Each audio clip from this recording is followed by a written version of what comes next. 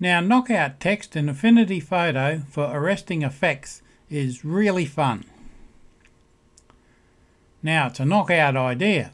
No matter how long you've been an Affinity Photo user, there are always new tips and tricks to learn. And I recently revisited a technique that has transformed the way I work in some areas. This method doesn't use any new tools and doesn't create any large overhead in layers or masks. In fact, it's simplicity itself. The feature is a layer blending option within the Layer Studio named Multiply, and it can be used to knock out the contents of a particular layer from the layers below. Read on to find out how this feature works and how I now use it as a replacement to layer masks or clipping masks in some design scenarios. And that's what it looks like. Well, that's one version of the finished object, and there are many others, of course. This document structure provides a great example of how the knockout feature works. You have a background photograph, a solid colour banner, and then a text element on top. And the goal is to punch out the text from the banner to allow the background photo to show through. And you can see on the right hand side that I've got, well, the original image, which I've locked and unselected. There's the duplicate image itself. Then there's a group made up of the rectangle and the text.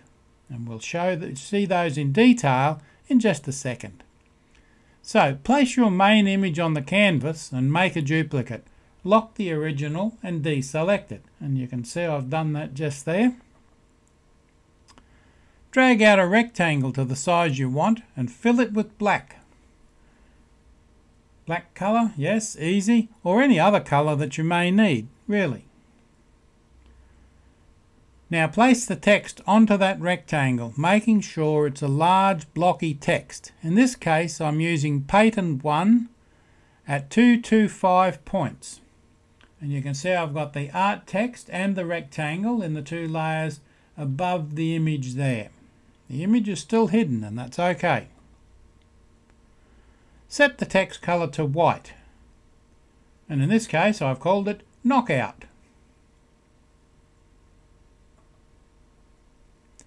Group the two layers of the text and background rectangle, just for convenience really, and they're in one little group.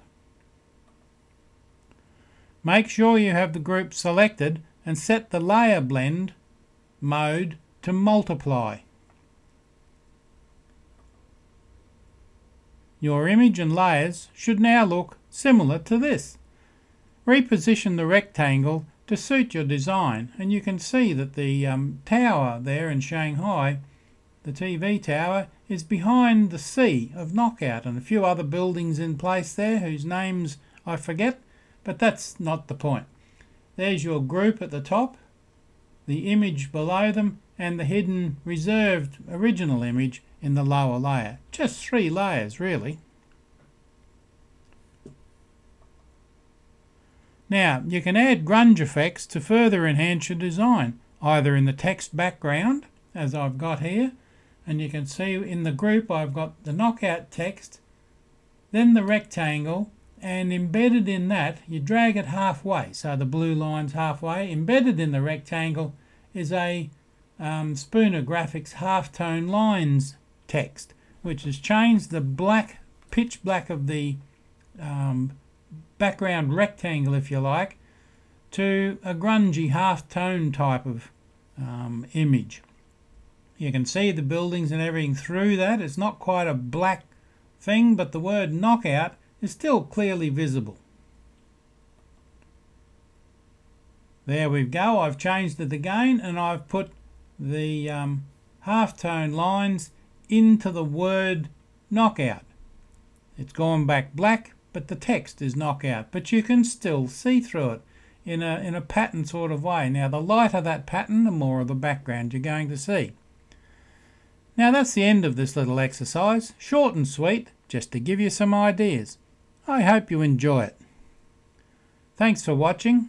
I love to think I'm helping others find new ideas, and don't forget to subscribe.